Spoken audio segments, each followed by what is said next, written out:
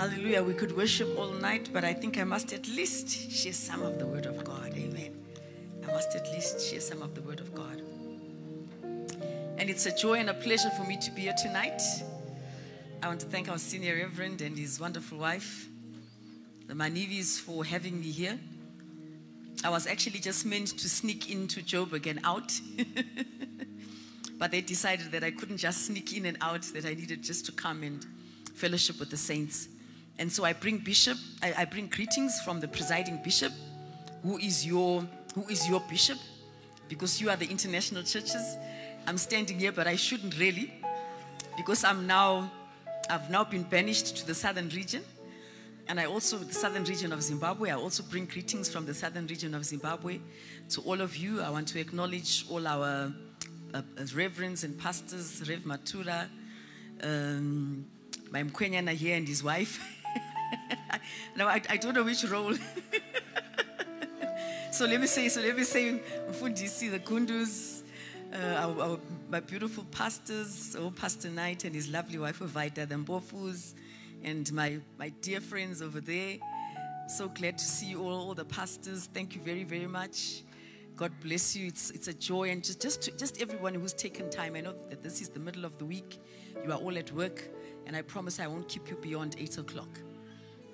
And I'm so blessed that we have such a sweet anointing now of the Holy Spirit here today.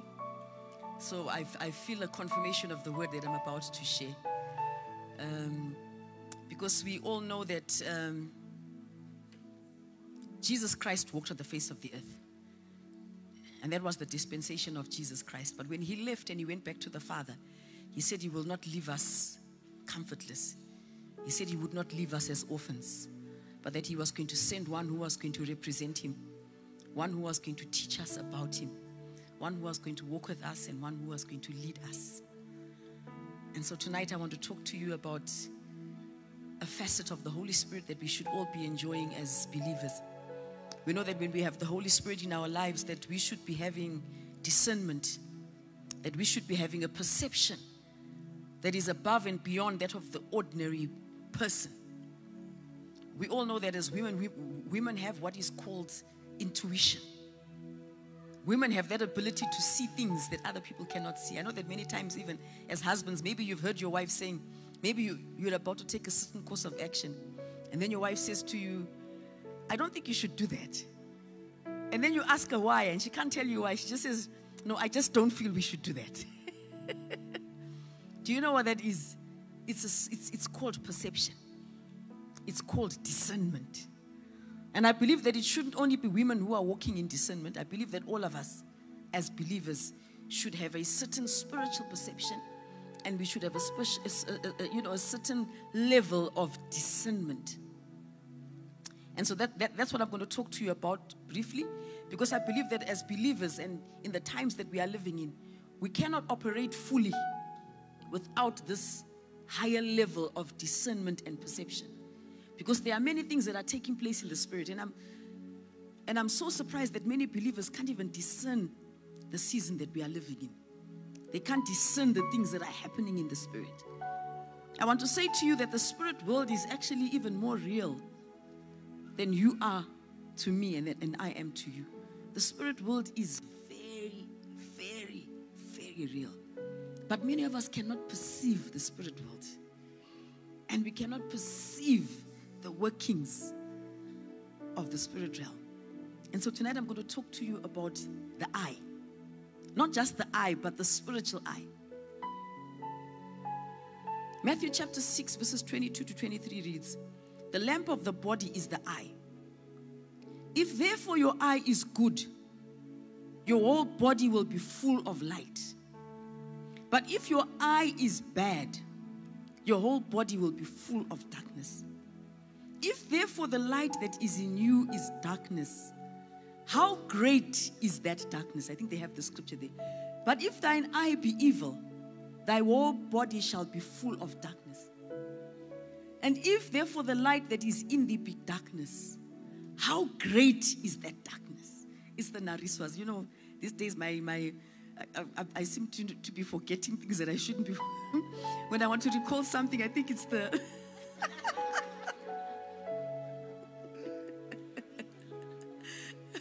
But anyway, forgive me. Just in case you think, but how can mom forget us? Forget our name? No, I haven't forgotten you. It's just the age that's catching up. So when I want to recall things, they sort of like slip away. But let's forget about that. Now we're talking about what? We're talking about the eye. So he says, if your eye be evil, what does that mean? It means that if your eye is bad, or if your eye cannot see properly, I'm not talking about the physical eye, because there's the physical eye and there's the spiritual eye. But there are many believers whose spiritual eye is not developed. It's underdeveloped. Or it's not functioning as it should. Then Leviticus 21 verses 17 to 23, it reads, speak to Aaron saying, no man of your descendants in succeeding generations who has any defect may approach to offer the bread of God. These were the priests, the sons of Aaron. Okay, let me read your version. We're reading up to verse 23. Can you move to the next verse? It says, for whatsoever man he be that hath a blemish, he shall not approach. Number one, what is the first man that couldn't approach? What? A blind man. What did that mean? It meant that that man's eye was evil. He had a defect in his eyes. He couldn't see. And because he couldn't see, he couldn't minister. Or a lame, or he that hath a flat nose, or anything superfluous. The next verse. Or a man that is broken-footed or broken-handed. The next verse. Or a crook-backed, or a dwarf, or that hath a blemish where? In his eye. So if you were blind, or you had a blemish in your eye, you could not come before God. You could not come into the presence of God. You could not serve, you could not minister in the presence of God. Amen. Then Revelations 3 verses 18 to 19.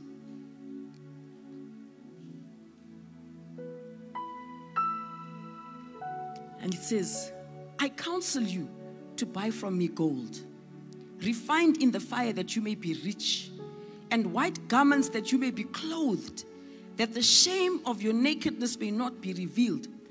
And anoint your eyes with eye salve, that thou mayest what? That thou mayest see.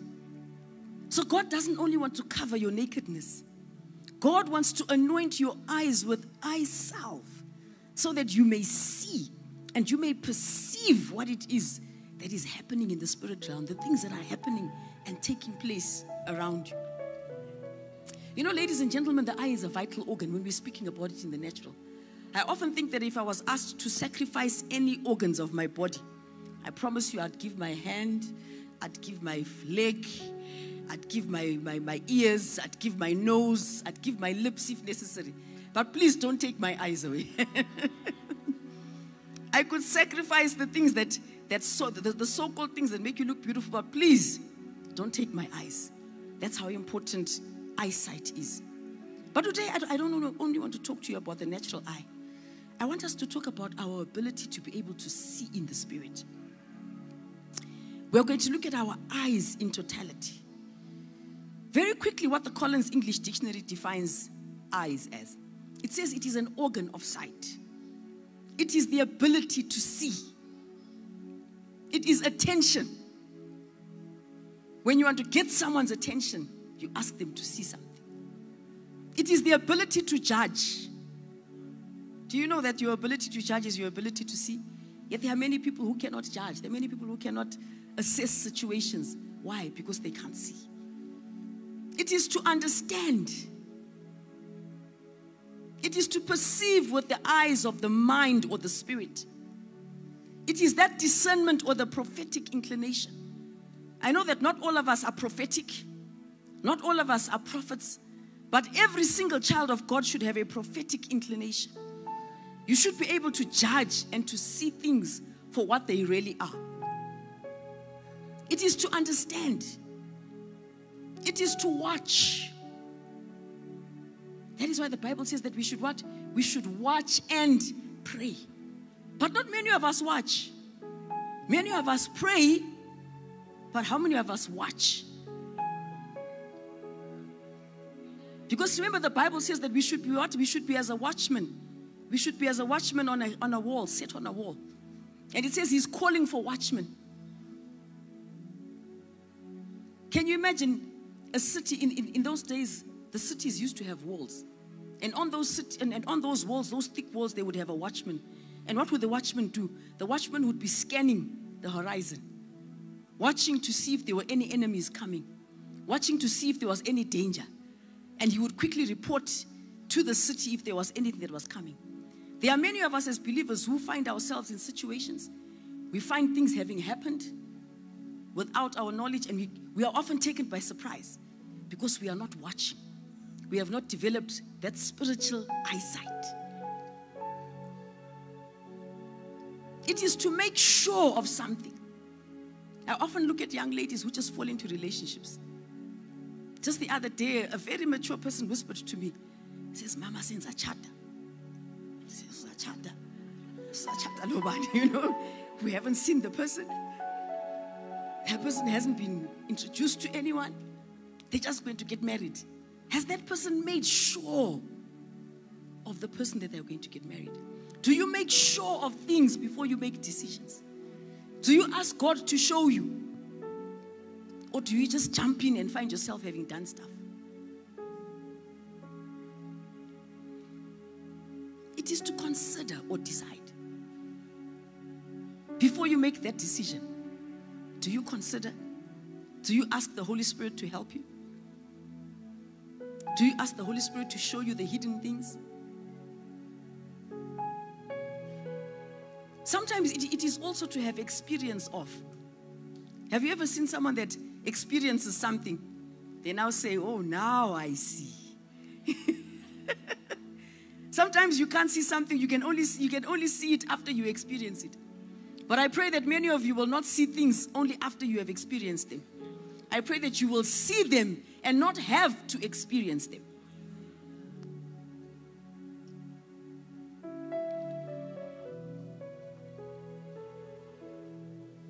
What else is to see? It is foresight.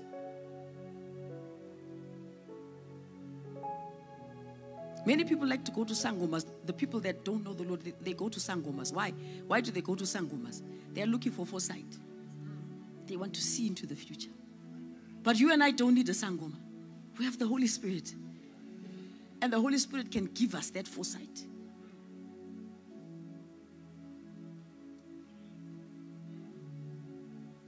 I often say, even for parents, pray for your children so that you can see things before they happen. Some of us who are older, we have children that are living in other countries, children that are living far away. This is the ability that you need to have, the foresight, so that you can start to pray for things before they even happen. The Holy Spirit can just give you a burden. Just two Sundays ago, I just had just a nagging feeling where you just feel uneasy. And I just thought, usually when I feel like this, I need to pray in tongues. And so I was just moving around the house and I was just praying in tongues and I was just praying.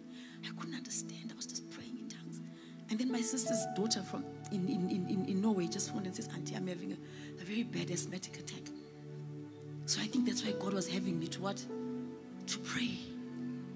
That's the foresight that I'm talking about. I remember one day, just immediately after Tuesday prayer, I was driving out and I got to some traffic lights and I was meant to filter and turn right. And there was a heavy vehicle, big truck coming from the same direction, but it was indicating that it's turning left. And so usually what would happen, the correct thing would be for that person to turn left and for me to turn right. But as I got to those traffic lights, something said to me, just a voice inside of me said, don't proceed. Stop. Don't proceed. Stop. And as I stopped, that vehicle just came straight. It just came rolling straight on. It never turned left. Can you imagine if I had turned in front of that vehicle? I would be history. Those are the kind of things that I'm talking about. If we are children of God, that should be how we live. We should be able to see into the Spirit. Our spiritual eyes should be honed. Our spiritual eyes should be polished. Our spiritual eyes should be sharp. But let me just give you a few reasons why our spiritual eyes are not sharp. I'm not going to do the whole message because the message is very long. So spiritually, What is sight? It is the eyes of vision. It is perception. It is good judgment. It is discernment. So that we can operate in wisdom and enjoy the good kind of success. The God kind of success. Pastor Julie was laughing this morning when she said she heard me saying in Above Rubies that your life must make sense. Some people's lives don't make sense. Do you know why their lives don't make sense? Because their eyes are not sharp. Your life doesn't make sense because you don't have the discernment to make good decisions, to make sound decisions, to do things that God wants you to do. You do things from your own mind, from your own understanding, and then you find yourself in trouble.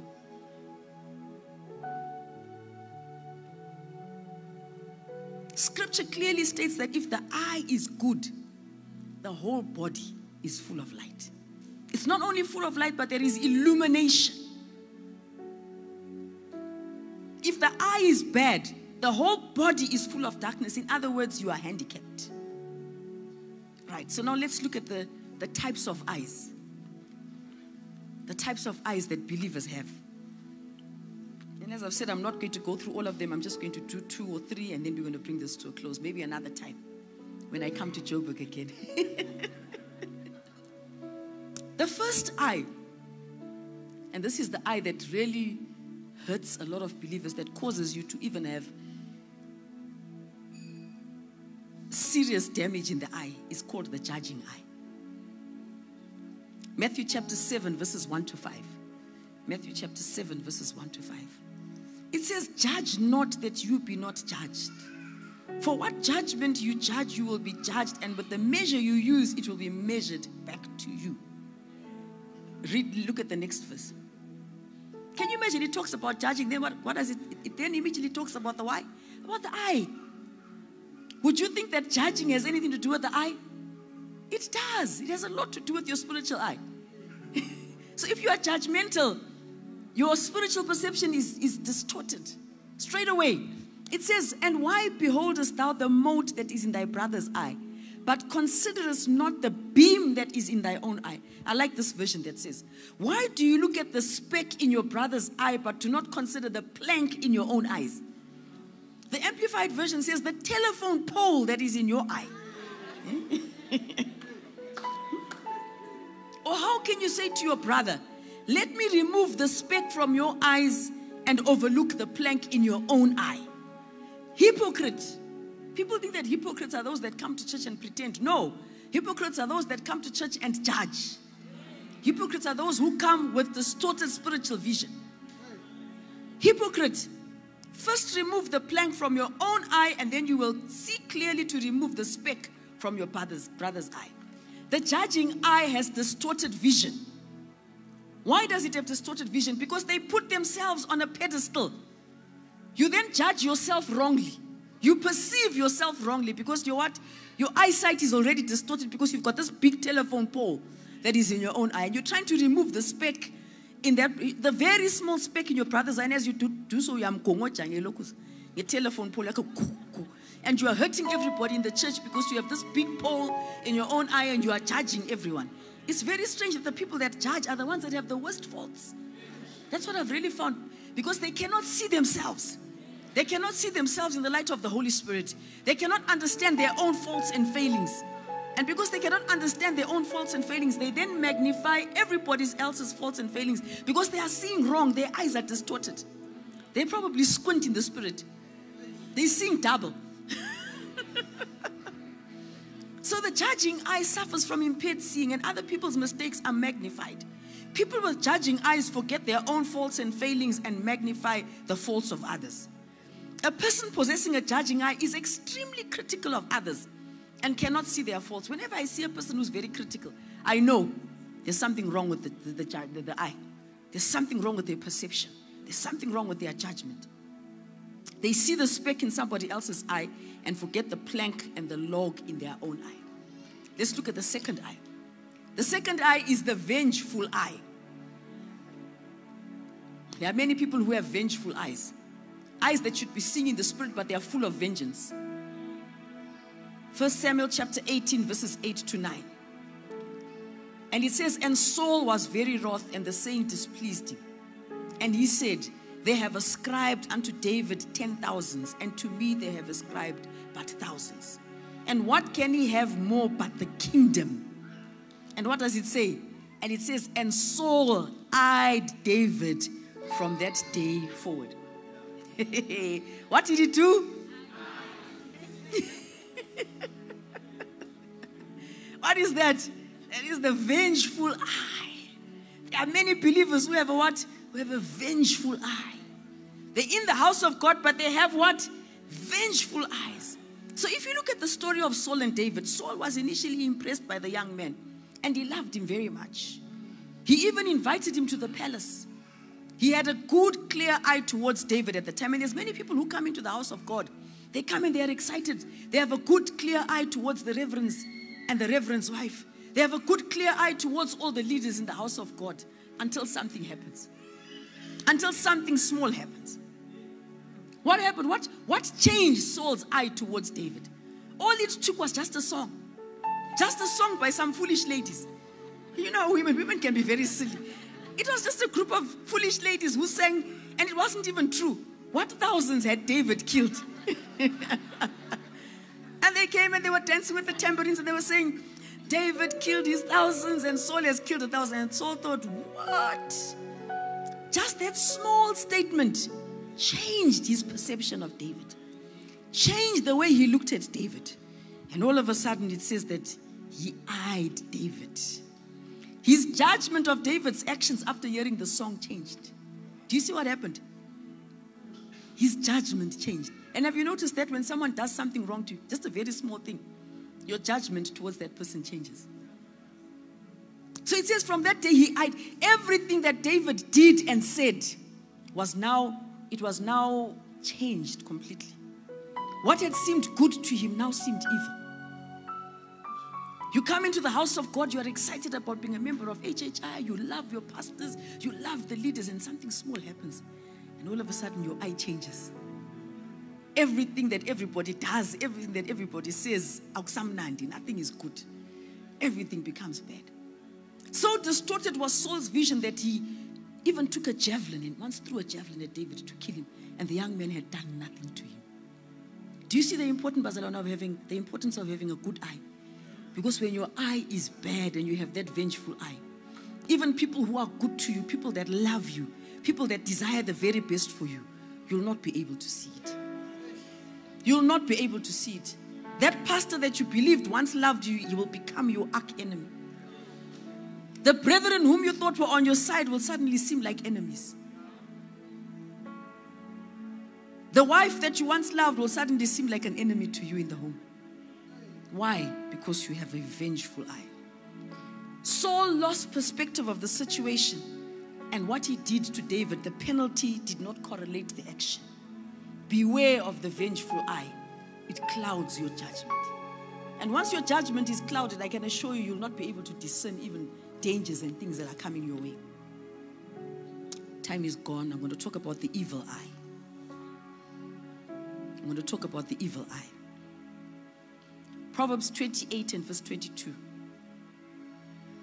It says, he that hasteth to be rich hath an evil eye, and considereth not that poverty shall come upon him. Did you see that, Bazalon? He that hasteth to be what? To be rich hath what? Hath an evil eye. And because your eye is now evil, you cannot see that poverty is going to come upon you because of the wrong things that you are doing to get rich quick. I remember there was a time in Bulawayo where there was a company, I can't remember the name of the company, but that man took people's houses because he told people that he would take their money and he would multiply it. And in no time, these people would be rich. So people gave him their houses, they gave him their money. It was called Geozim. And they lost everything. Why? Because they had an evil eye. They wanted to be rich, and because they had an evil eye, their judgment and their perception and their discernment was affected. Matthew 7 verses 20 to 23.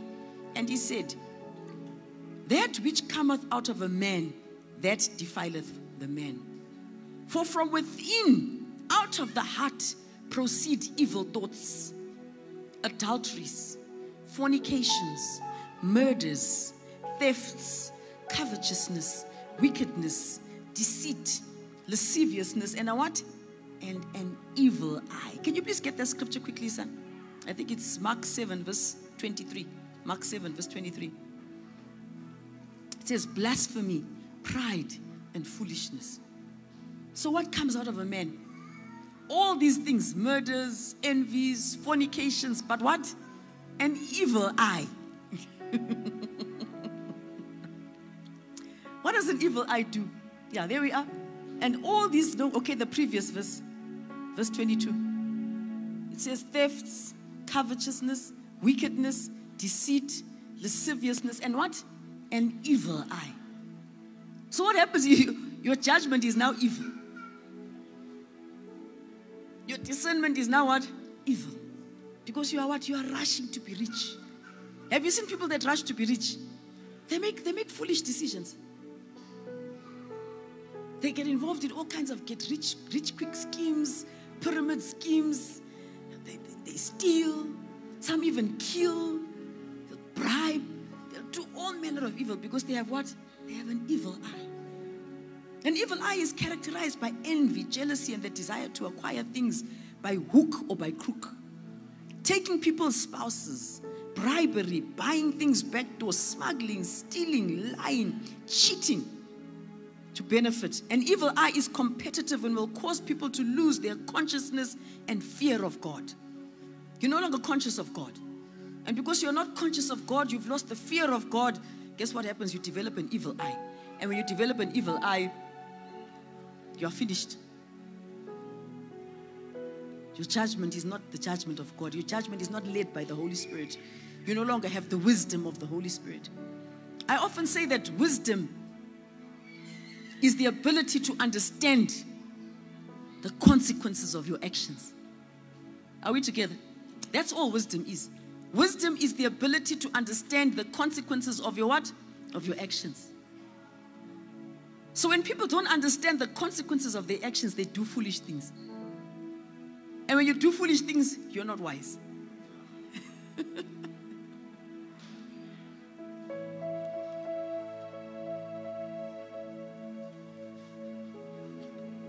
Then there's the offending eye. And then I'm going to bring this to a close.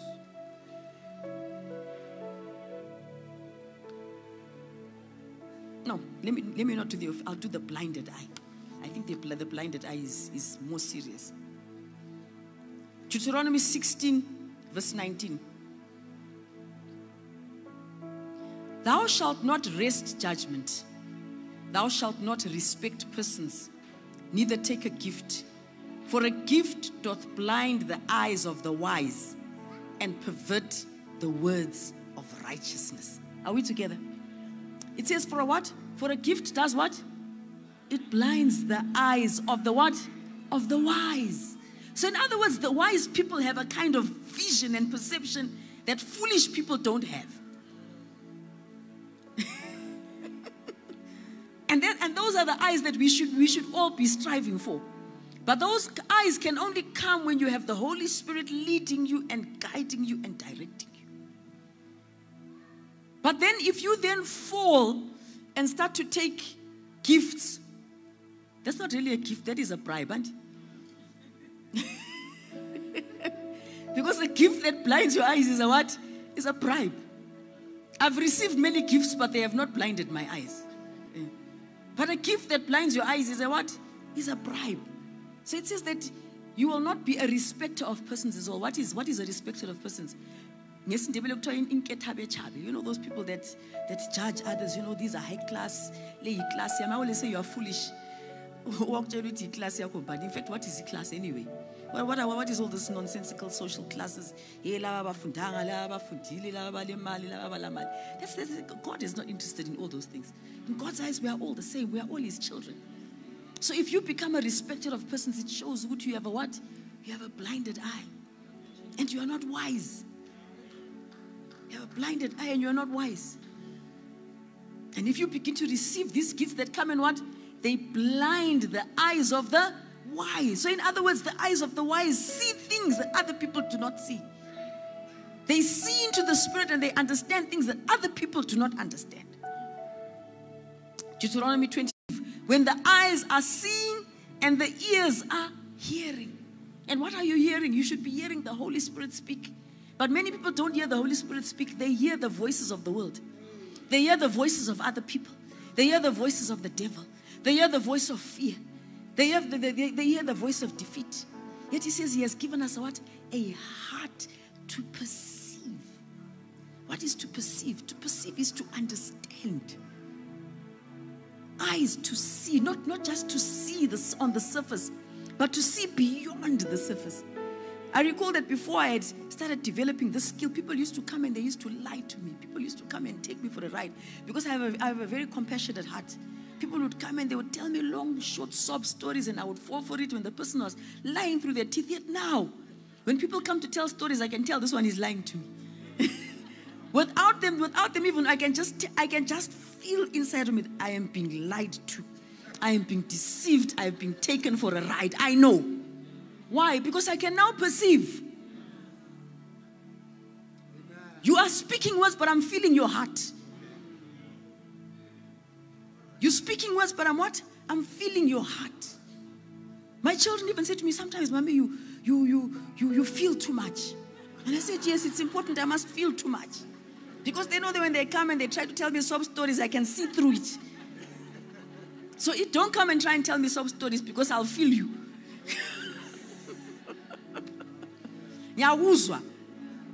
Sometimes people come to me with heavy hearts and I can feel. All of a sudden I feel a heaviness and I know that this person has a heavy heart. People come to me and they're sad and I can just look at your eyes. And I can tell this person is carrying a burden. This person has a heavy burden. This person is sad. Sometimes people come to you and they have evil intentions and you can't tell.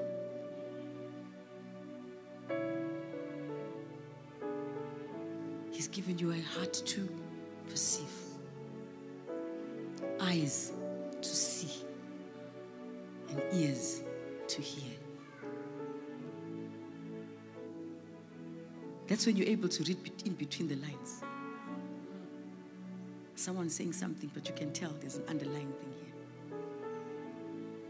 Someone is pretending and you can feel there's an underlying thing.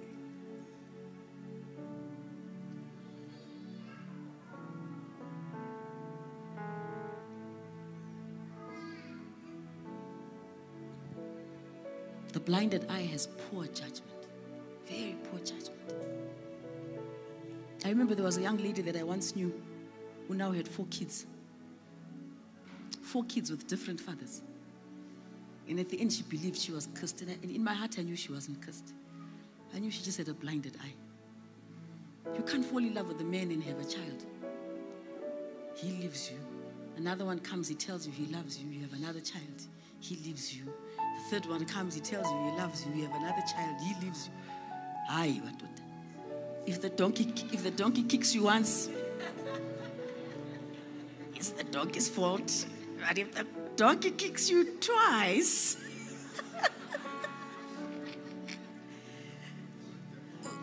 when you're blinded, just if a man just comes and says, I love you, Suzalum Tuan. Come on, guys, your life must make sense. It must make sense. Where's the sense in that? What is that? That heart does not perceive. And I mean, sometimes a man will just tell you he loves you because he's full of lust. He doesn't really love you. He just has lust. That's all it is. Out of lust. No, it's your fault. You have a heart. God's given you a heart to perceive, but that heart can't perceive it. As soon as it says, I love you, it's finished. You are now married to him. Yet the man is just looking for relief. That's the kind of thing that I'm talking about.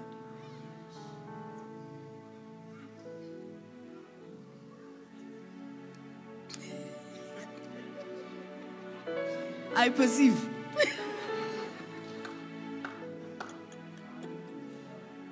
Eyes to see and ears to hear. These people continuously blunder around, making mistakes through poor judgment, foolishness.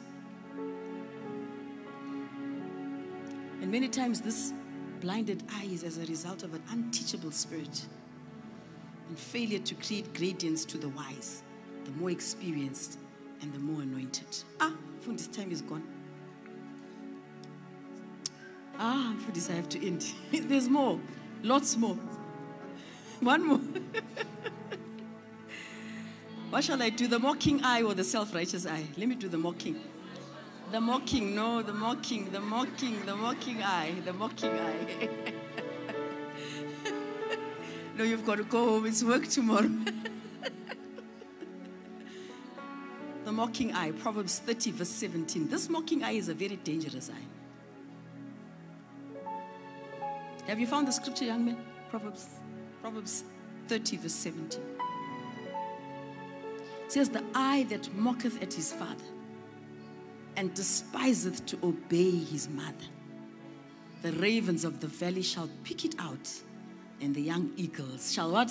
Shall eat it. I'll read that again. The eye that mocketh at his father and despiseth to obey his mother.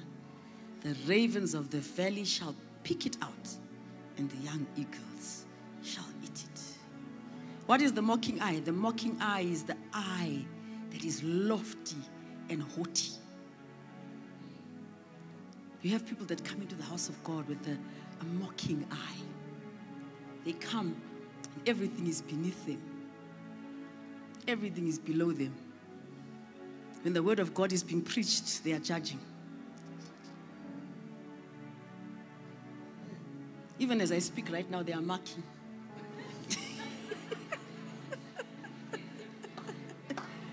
The mocking eye despises correction. They leave the church. 6 weeks, 8 weeks. They despise correction and rebuke. The mocking eye sets itself up as a standard. How many of you have seen those kind of believers? They know how to pray. Tina wetama prayer meetings are not good. You are anointed. They have those secret prayer meetings that no one knows about. I remember once I fell into one by mistake. There was one taking place at City One, and I didn't know about it, but I don't know how they put my name in there by mistake. And I was very quiet. I didn't even acknowledge that I had been put. I just wanted to see who was in the group and what was happening. And they discovered after a while that they had put me in there. But those are the people that have a mocking eye. You'll find that when the church calls for Tuesday prayer meeting, they don't come. We call fasts. I saw there was a fast that was called, is it sometime in November? You find that they never fast, but they have their own fasts. ITPL, they never come. Because when they know too much. They don't even listen to their natural parents. For those of you who don't listen to your mother may be she's your mother. She knows more about life than you ever will with your PhD. Or your DVD.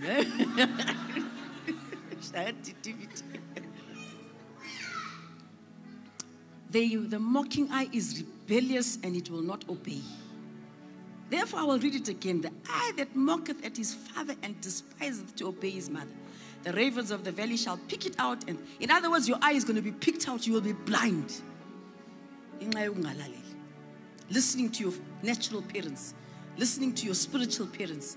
Listening to authority figures. There are some people who just have problems with authority figures. Any authority figure they have a problem with. What's going to happen? It will be plucked out and you'll be blinded. And when you are blinded, you'll be blundering around. Before I married Bishop, before I even got into a relationship with him as a young lady, I didn't go behind my leaders and start doing my underground. I didn't do that. I told him, I said, if you want to be in a relationship with me, I'm taking you to my pastors. At that time, I was at Youth with a Mission. And I said to him, I'm taking you to my leaders. And my leaders have to talk to you for me to understand who you are. I didn't know him. I had just seen him at church, but I didn't know him. Good thing he was in church, but I didn't know him. I was only 19. What did I know about life? What could I judge? So I took him to my leader. My leaders interviewed him. And I was prepared that if they said to me he wasn't a good guy, I wasn't going to get into the relationship. But some of you are so desperate. You are so. If the guy says to you, yeah, let's do our thing, don't tell anybody. We are lalela. And then he takes advantage of you. Then the donkey will kick you 4 times.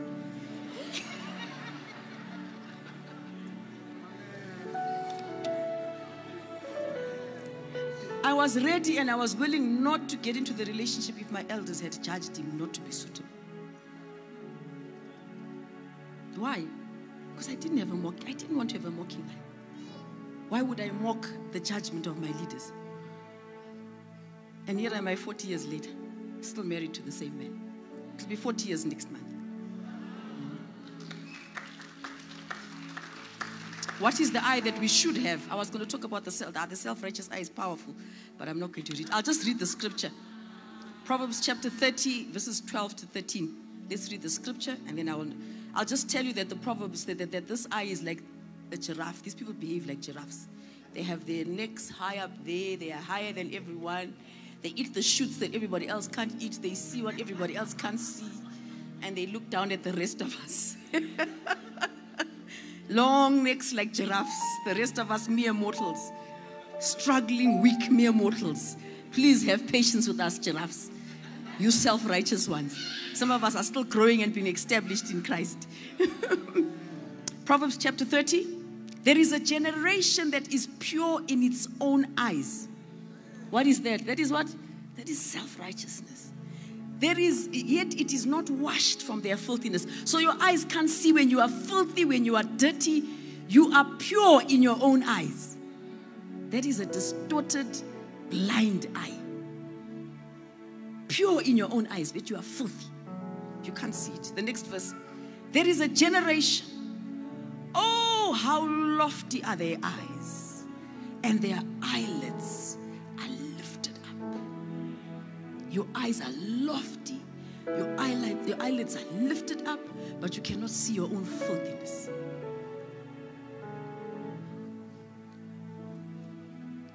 Then you need to have the enlightened eye. That's the eye that moves in the spirit, the eye that can see.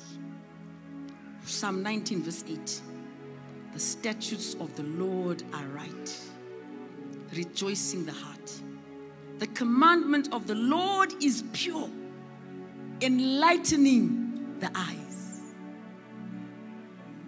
And those are the eyes that we should have. And how do we get those eyes? When we fill ourselves with the word of God. Joshua 1 verse 8.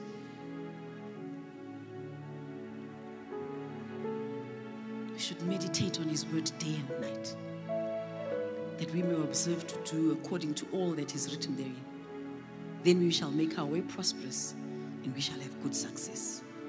It is a heart that observes the statutes of God. And the statutes of God bring order, direction, and the fear of the Lord. The statutes of the Lord bring correction, instruction, and wisdom. You know, I can never stop talking about wisdom. I can never stop talking about wisdom, because if you have wisdom, you have it all. That is why all Solomon asked for was wisdom. That's all he asked for. If you have wisdom, you have it all. Then finally, we should have the eye that is fixed towards God. Psalm 25 verse 15. Psalm 25 verse 15.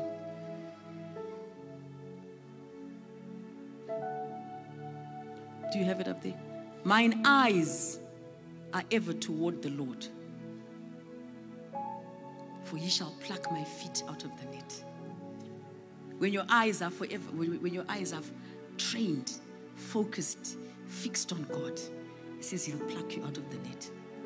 There are some of us who are stuck in the net. Some of you always come and ask for prayers. You know, my things are not moving. Where are your eyes? I feel trapped, Mfundisi. I take a few steps and then I find myself going a few steps backward. Where are your eyes? Where are your eyes? Are your eyes fixed on men? Are your eyes fixed on your boss, fixed on your job, fixed on your money, fixed on your business? Where are your eyes? Mine eyes are ever toward the Lord, for he shall pluck my feet out of the net. And when your feet are plucked out of the net, you are able to move freely. And when your eyes can see clearly, you are able to move and avoid all the pitfalls, avoid all the dangers, as the Holy Spirit leads you, as your eyes can see clearly. So that's what I pray you'll have, Bazalwane, those of you who've come tonight. Holy Spirit, come and take your place. I love the Holy Spirit.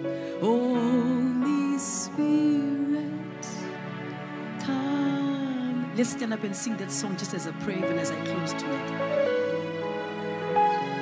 Holy Spirit, come and take your place.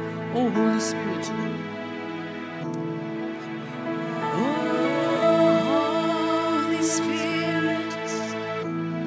We welcome you today. Fill us with your presence as we give you the praise. For we are your temple, for you alone we wait. Holy Spirit, welcome in this place. Holy Spirit, come and take. One more time, sing it as a prayer from your heart, that your eyes may be healed, even as it says in Revelation 3 verses 18 to 19. I counsel thee to buy of me gold tried in the fire, that thou mayest be rich and white raiment, and that thou mayest be clothed, and that the shame of thy nakedness do not appear. And anoint thine eyes with eye salve, that you may see. May your eyes be anointed with eye salve today. May they be anointed of blindness. May they be anointed of judging. May he remove the vengeful eye. May he remove the evil eye.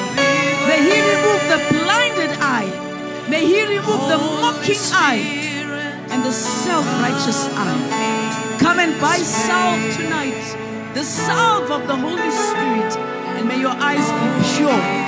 May your eyes be healed. May your perception, may your discernment, may your wisdom be increased today in the name of Jesus. For the scriptures say wisdom is the principal thing, and that wisdom begins with the fear of God. We welcome you today. Fill us with your presence as we give you the praise. For we are your temple, for you alone we wait. Holy Spirit, welcome in this place.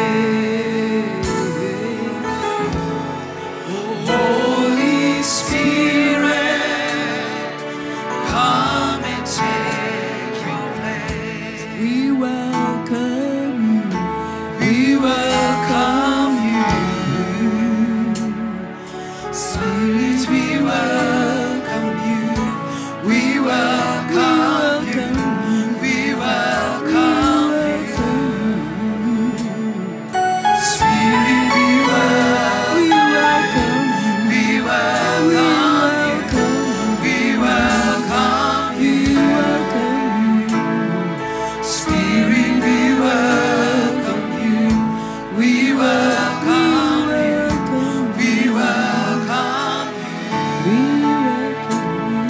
Spirit, we welcome you.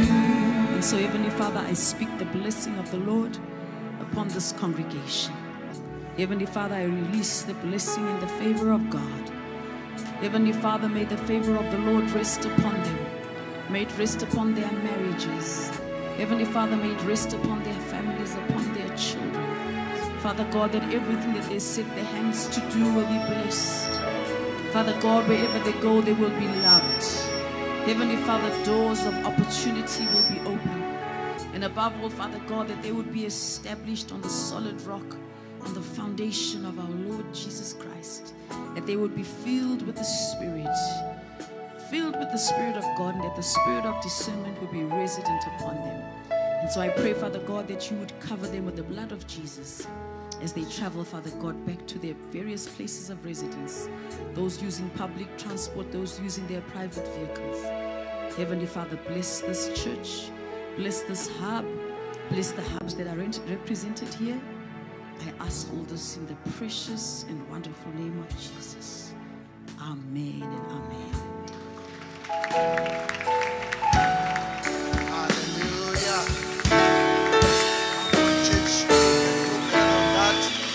Put your hands together for Jesus. Hallelujah. Oh, come on, I say, put your hands together for Jesus. Hallelujah.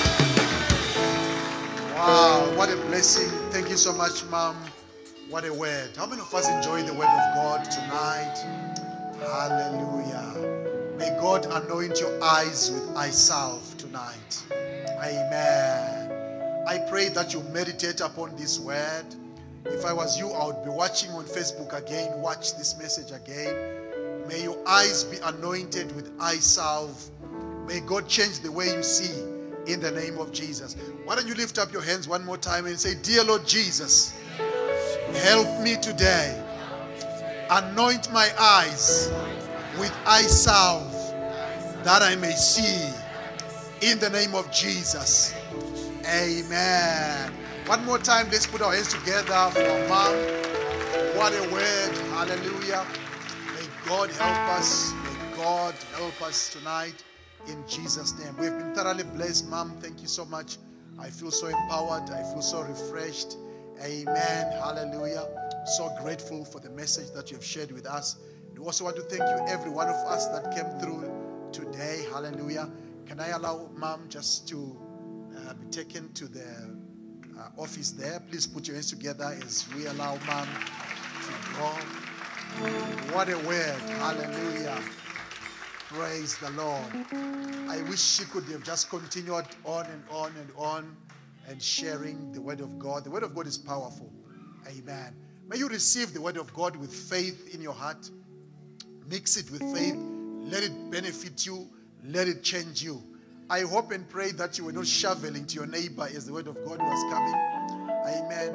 For me, the temptation was very high, Senior Pastor Gundu, to shovel it. But I receive it all for myself in the name of Jesus. The word of God must be received. Mix it with faith and let it benefit you. Amen. Receive the word of God with gladness, even if it's a rebuke on you. Take it in the name of Jesus Christ. And let the word of God benefit you. Let the word of God change you and transform you in Jesus' name. Amen. Hallelujah. I enjoyed the word of God so much tonight. But we have to go home anyway. May I say thank you one more time for coming. Senior Pastor Matura, thank you so much. Senior Pastor Nariso, please help Mom Matura to the office there as well. Thank you so much for coming. Please pass our appreciation to Rev Matura. I know he's not around. Please put your hands together for Mom Matura, Pastor Nariso, Senior Pastor Nariso as well. Thank you so much. All our pastors, thank you for coming. All the saints from all the churches, from all our churches, thank you so much for coming. May God bless you richly. Pastors, can I just see you here, all our pastors, just for 2 minutes? If you're traveling, please don't travel alone. It's now night. Travel with somebody. If you need help with transport, talk to your pastor. He will be able to help you. Just lift up your hands. Let me speak a blessing as we go. Father, we thank you for the word that we have received tonight. We declare the blessing of God upon your people. May they go in the peace of God. May it be well with them. May the grace of our Lord Jesus Christ, the love of God, and the fellowship of the Holy Ghost be with us all. In Jesus' name, amen. Thank you. God bless you. Amen. Pastors, can I just talk to you?